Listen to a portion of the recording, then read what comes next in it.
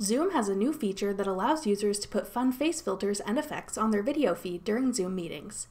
I'm Jessica from TechBoomers.com, and in this video, I'll be showing you how to use Zoom's new Video Studio filter features. Now let's get started. To begin, open Zoom and click the settings icon in the top right corner. In the menu on the left, select Background and Filters.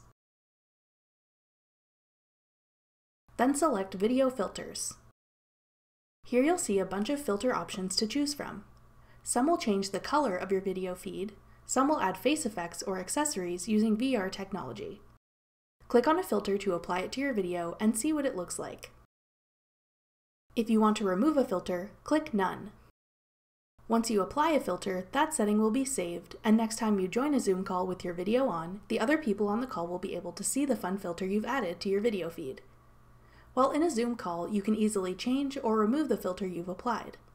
Click the arrow beside the video icon at the bottom of your screen.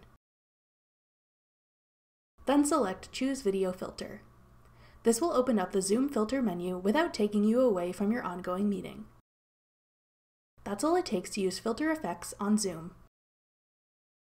Thanks for watching.